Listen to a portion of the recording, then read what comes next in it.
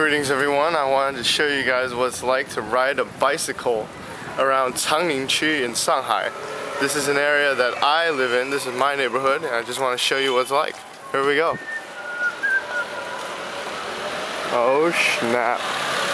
Oh snap. This is a very traditional Chinese neighborhood. You have a lot of these little shops on the side. And on the side with these shops, they're like everything from a printer, laundry, dry cleaning, and like what else? Little restaurants, hair salon. We got the Lenzo Ramen on the side. We got appliance stores, and this is basically my daily bike ride every day going to work.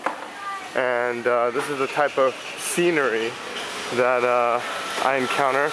A lot of scooters, the occasional Lao White family. You know, there's a fruit stand over there, and then this is what we call a small little road. And this is on the left is Jiadali. This is where I do my grocery shopping. And so here we go. Hopefully I won't get run over here.